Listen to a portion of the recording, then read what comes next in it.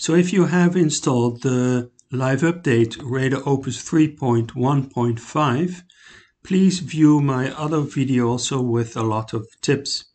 But here are two small corrections which will be corrected in the following live update.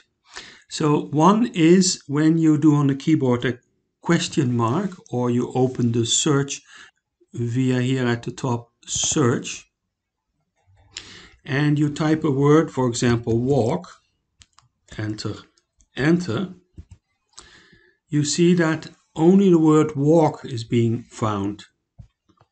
So to correct that, you need to go here to the local options and check this one on use the root and branches. So that should be set on by default. So I close it again.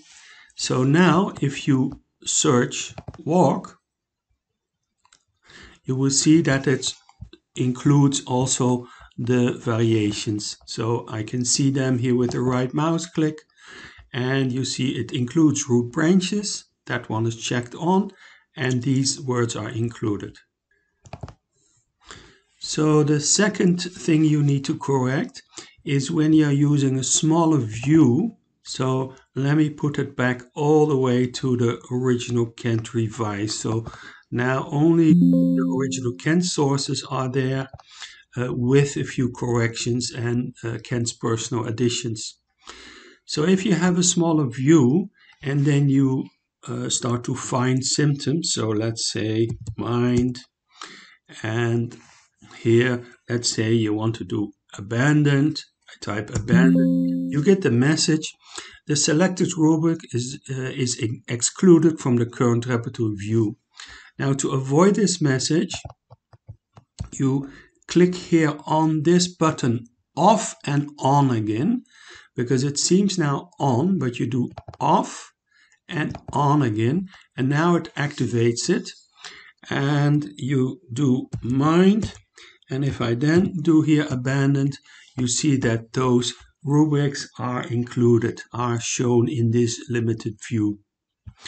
Now this thing you need to do each time when you exit the program and you start again.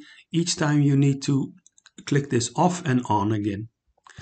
But the root branches, if you check that on, will remain. So this little problem will be solved as soon as possible in the next live update. And please watch my other video with tips and tricks and everything that has been changed in the RadarOpus 3.1. And I also will show some features of the new synthesis Adonis. Thank you.